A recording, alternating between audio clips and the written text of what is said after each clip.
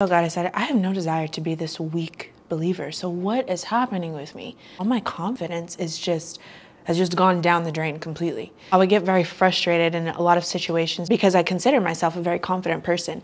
I didn't hesitate to make decisions. I felt very sure of myself when I walked into rooms. I didn't second guess my ability to do things. I just did it. But somewhere along the way, when I gave my life to the Lord and I started to follow him, I started to second guess everything about me. Well, I don't know if it's the right timing, or what if God is not pleased with me, or what if I'm making a mistake, or what if this is not the right way? All these questions. And I told the Lord, I said, I don't desire to be this weak, insecure believer who can't make decisions and doesn't know who they are and isn't sure of themselves. I feel so insecure here, but I used to feel so confident in everything. Wait a second. We have to look at what you thought your confidence was rooted in. He said, because it was actually rooted in insecurity. You might have been confident in the person that you thought you were, but was that your true identity?